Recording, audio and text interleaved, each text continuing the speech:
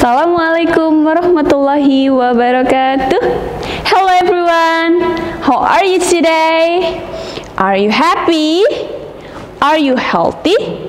Ustazah hopes you are always be healthy and keep healthy everyone. Okay, this time Ustazah will explain about transportations.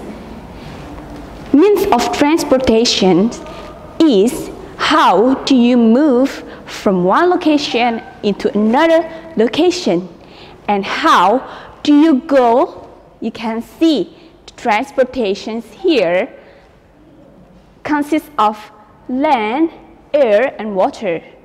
We will focus on three kinds of transportations. From land transportation, we can see car. Do you know car? Yes, this is land transportation. You can use car to go from one place into another place that's not far away or far away place. Second, bicycle. You can say bike. Bike and bicycle is same. If you want to go to your friend's house, you can use bike or bicycle. And train. How about train? Have you ever gone to another place by using train? Yeah, train is public transportation that you can use to go to faraway places or to go into near places. Okay, you got it about land? You can check car, bike, train is some examples of land transportations. You can see many transportation about land. Second, we can see air transportation. Plane. Have you ever gone somewhere by plane? Okay, plane. You can use plane into the air.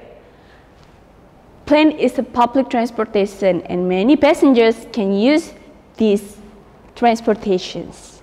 Okay, do you got it? About the third transportation is water.